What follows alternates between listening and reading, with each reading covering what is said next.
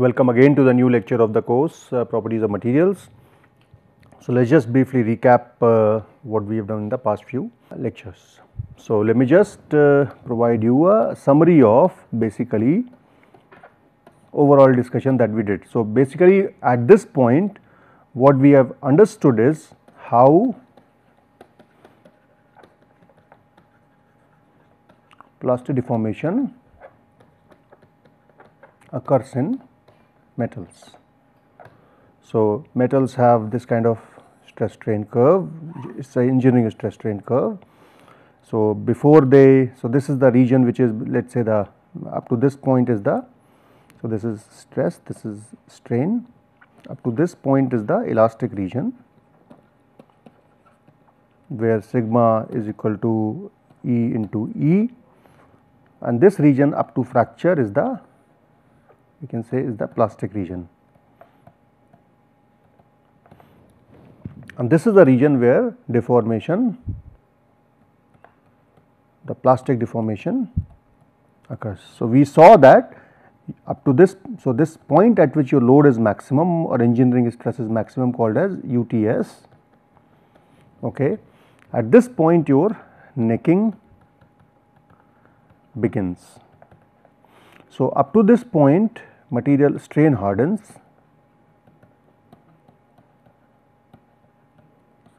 and beyond this point there is a load reduction because of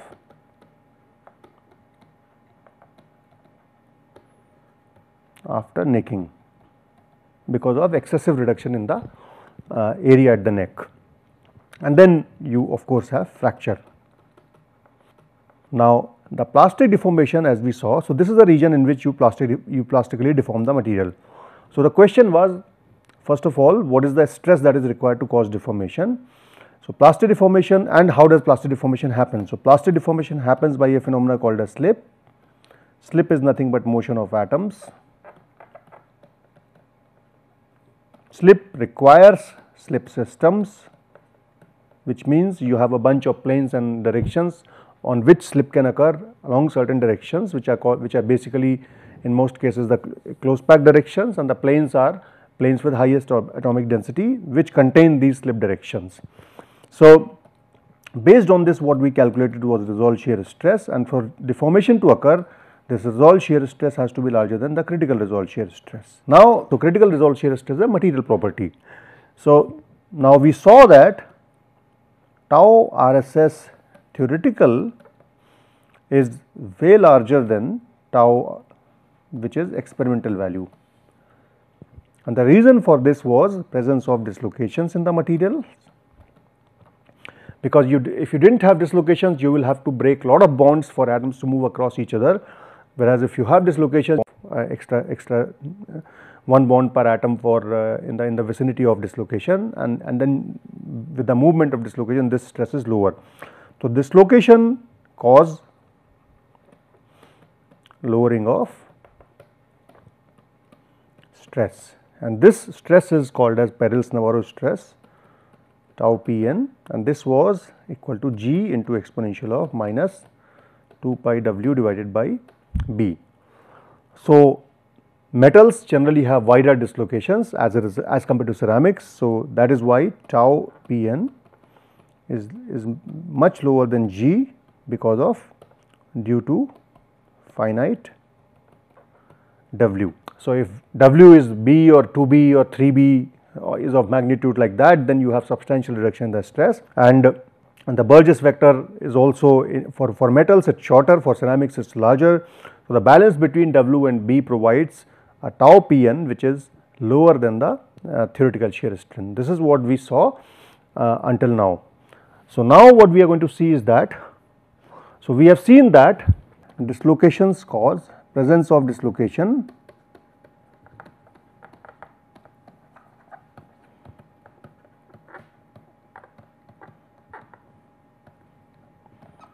lowers the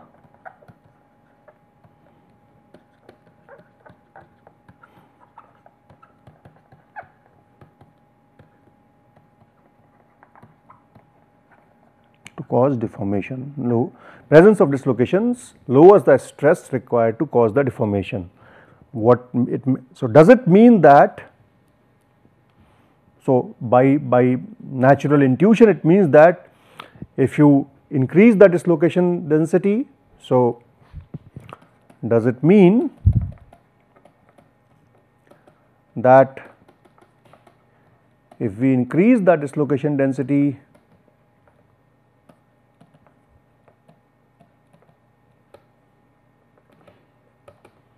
the material should become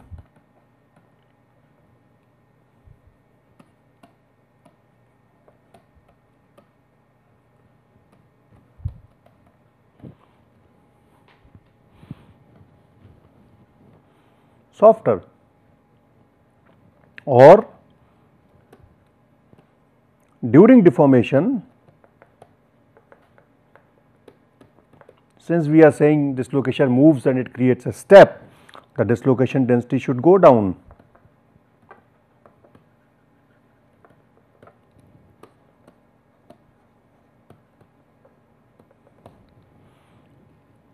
None of this happens.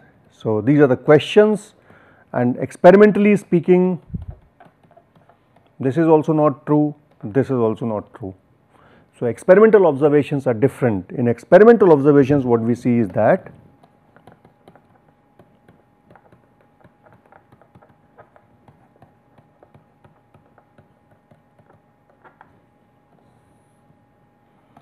what experimental observations show us is that the dislocation density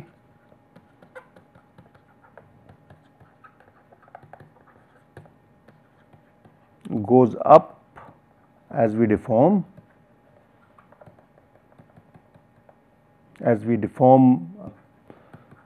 the material, and then the stress required to cause further deformation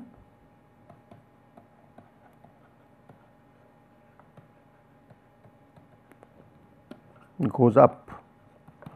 So dislocation density, let us say rho increases as, let us say, E increases, which is a strain, and as E increases, the tau increases.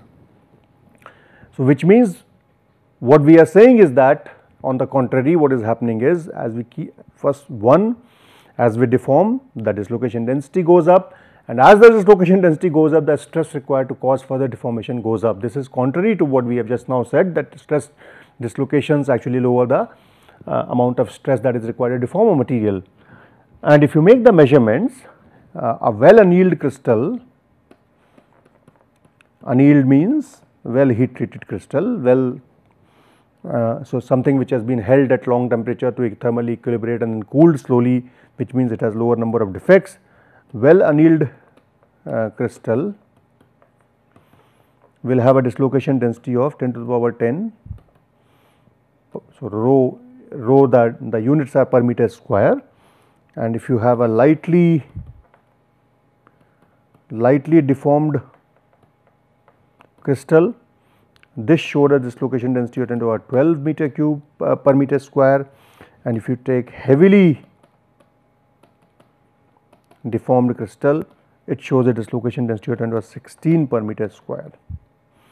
This is contrary to what we have said, because we are saying that the dislocation leaves the crystal, causes a step as we deform, which means the dislocation should reduce in number as we keep deforming the material. So why is the dislocation density increasing as we deform the material? That is a question. And the reasons lie in, because not only we eliminate the dislocations, so during deformation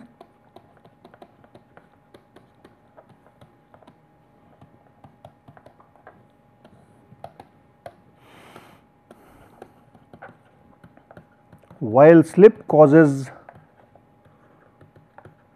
dislocation to move out of crystal, which means rho should reduce. Concurrently,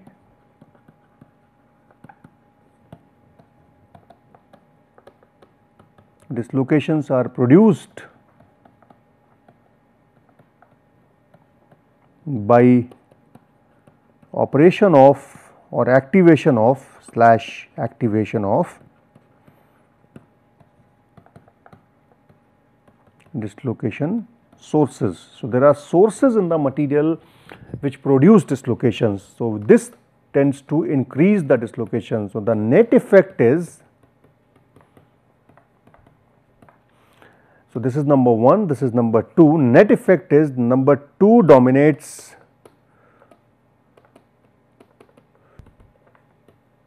over number 1 during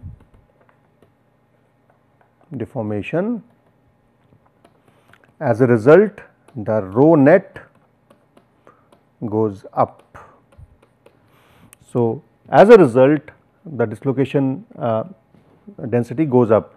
So, this, what are these dislocation sources now? So, dislocation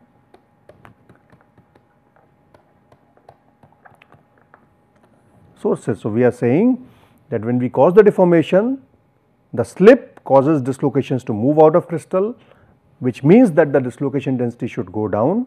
That is one effect. Let us say this is rho 1, this is rho 2. Concurrently, at the same time, when you apply stress, so we can write here, upon application of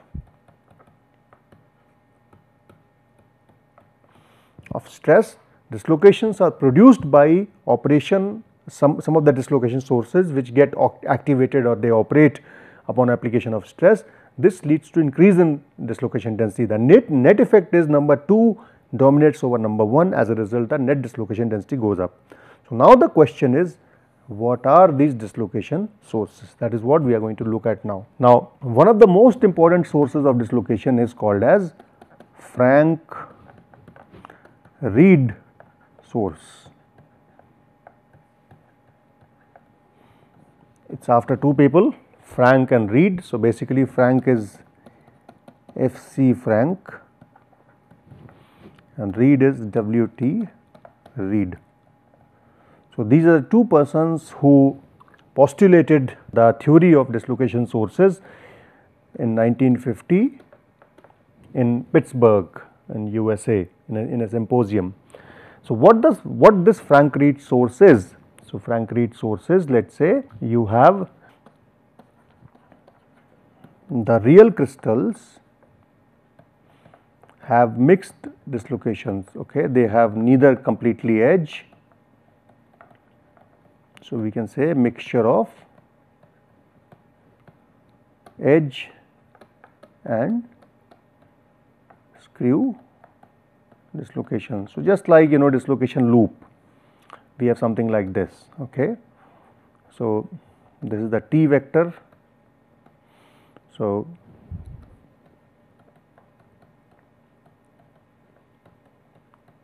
depending upon the net step that is being created, you will have screw and edge components. So, this is let us say the B, okay, and this is T. So, depending upon the correlation between B and T, we will have edge and screw at various sites. Now, when these are mixed dislocations, they are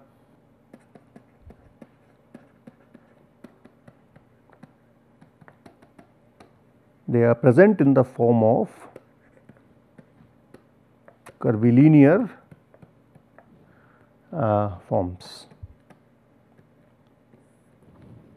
So, let us see, let us make a picture of how does it look like. So, this is let us say a crystal.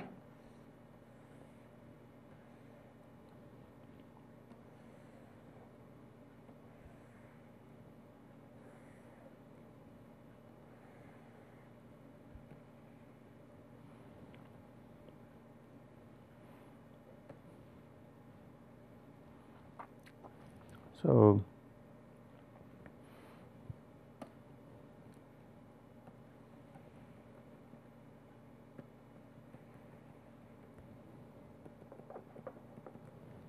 okay, let us draw a intermediate plane first. This intermediate plane let us say is this.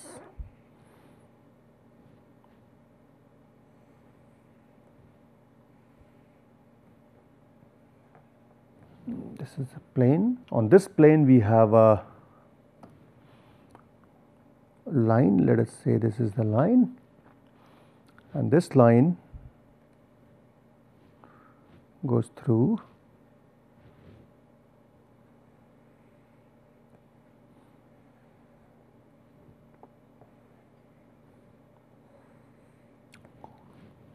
so this line travels in this plane in this fashion, okay. And then we have, so this is the one plane, and then we have this another plane is this, the magenta plane, and then let us say we have another plane which is this one in the back.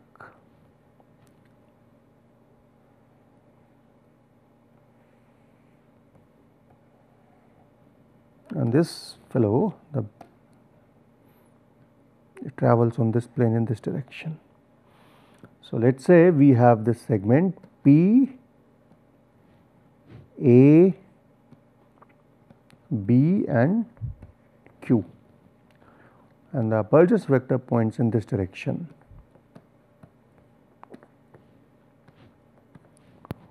And this is, let us say, the shear stress that is applied. Now, we can see that these are different planes and this location faces different situation here than there, and if these planes are inclined, then it is going to face different shear stresses also on these planes. So, basically what we are saying is that the dislocation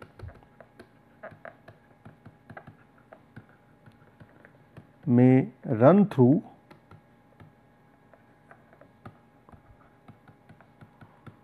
multiple planes, multiple planes, making it to rendering it, basically making it look like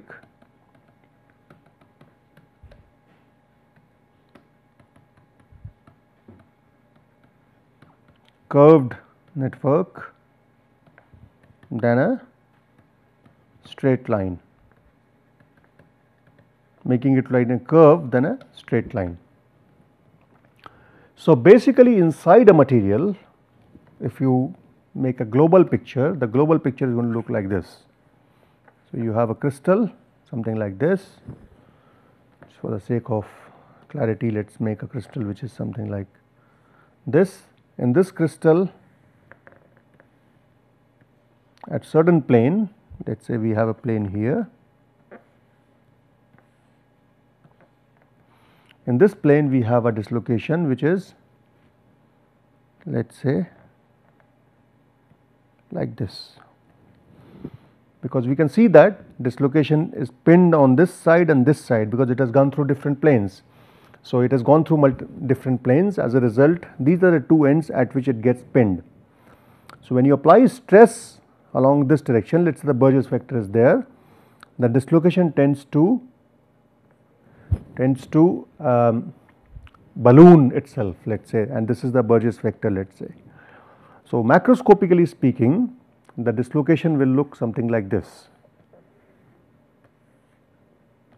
These are the two ends. Initially the dislocation was this, let us say this is A and B. When you apply stress, it becomes like this. When you apply further stress, it becomes like this.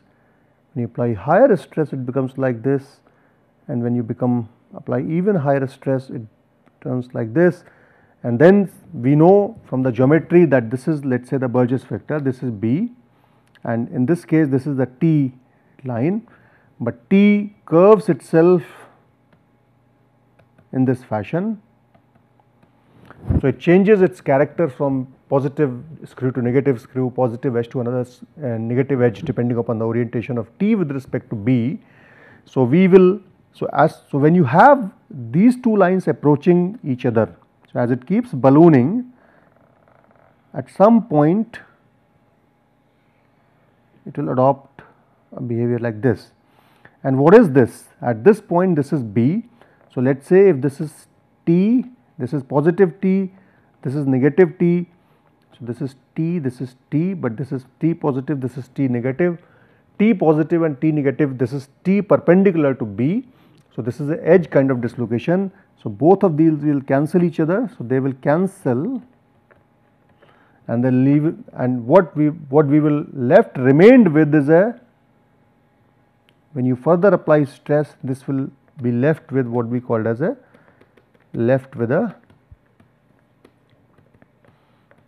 dislocation loop. So, you started from a line, this line was pinned at these two ends because the other ends were moving into other planes which could not move. So, sort of it got pinned at A and B. When you apply stress in this direction, it allows it to balloon in further direction, let us say this is tau. So, it adopts this is the first stage, the second stage, third stage, the fourth stage, fifth stage and the sixth stage. And as you keep ballooning it, when the negative ends, when the opposite ends of dislocation come close to each other, they cancel each other. This is like, you have a dislocation, let us say you have a crystal which is like this, in which you have one dislocation and then we have another dislocation. And when we apply here stress, this guy will move in this direction, this guy moves in this direction. When they come too close to each other, they nullify each other.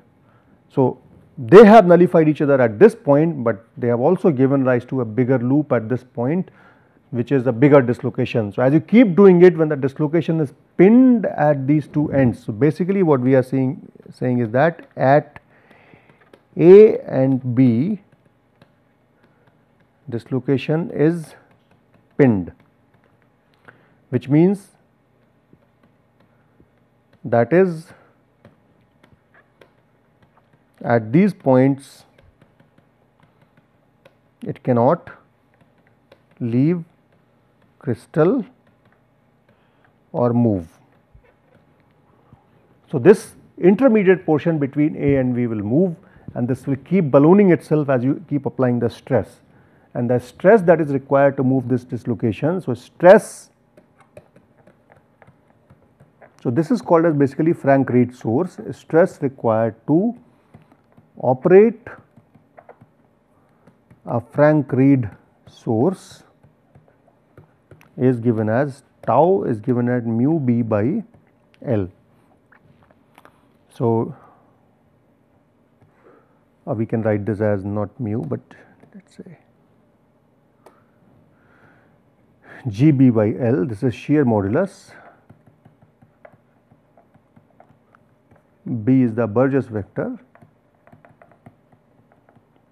and L is the length of Frank-Reed source. So, larger the length is, lesser the stress that is required to operate a source, and B is the Burgess vector. So, basically what we are saying is that if you have more pinning sites in the material, which we have because materials are polycrystalline, they contain grain boundaries, they contain impurities. So, basically what we have in materials is pinning sites, and these pinning sites could be because of grain boundaries,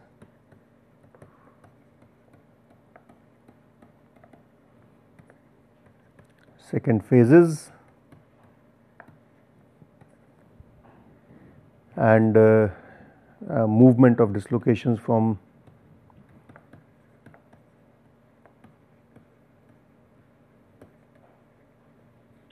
one plane to another. So, basically it may be mobile in one slip plane, but it may not be mobile in other slip plane because of resolved shear stress becoming not sufficient. So, let us say if you have a situation like this where you have one plane, you have another plane and you have another plane, okay, and you have a dislocation running like this, okay. So, in this plane the tau is more than tau CRSS, but in this plane and in this plane tau is less than tau CRSS. So, basically here it becomes immobile, here it becomes immobile, but here it is mobile. But since it is a continuous array of atoms, these two then acts as, so this acts as a pinning site, and this also acts as a pinning site. So, basically this is immobile, this is immobile, but in between it is mobile. So, what it does is that it then operates like a Frank-Reed source. So, essentially this is what it is going to do when you apply shear stress, when you have pinning sites like grain boundaries, second phases, and crisscrossing of dislocations across various planes, and this is something that you can observe in the microscope. So, this is observable in the microscope. So, we will dwell upon this further. What we are saying is that in a material, when you deform, on one hand we said that when the slip occurs, the dislocation goes out, which means the dislocation density should have gone down, but on the other hand what we observe is that there are other mechanisms, like there are mechanisms such as Frank-Reed sources which give rise to dislocation. So, you have two competing effects. On one hand dislocation density goes out, decreases because of slip, but on the other hand dislocation density goes up because of phenomena like Frank-Reed source operation, which lead to multiplication of dislocation. So, this thing, as you keep operating it, so it will give rise to multiple rings, like, so you will have one ring, you will have next ring, you will have another ring. So, this will keep creating dislocation loops. So, this leads to basically increase in dislocation density. So, these two competing phenomena leading to decrease and increase in the dislocation density leads to increase in the dislocation density as you deform, and this is because of Frank-Reed sources creating many dislocations very quickly. And this is something we will, if possible, we will see a video in the next class how does this happen in real materials. So, what we have done is basically we have looked at operation, we have looked at how the dislocations are created in a material through operation of these Frank-Reed sources. In the next class, what we will do is that we will study that how this understanding of dislocation annihilation and dislocation creation can be used to our advantage by to make the materials stronger. So, we will do that in the next class. Thank you.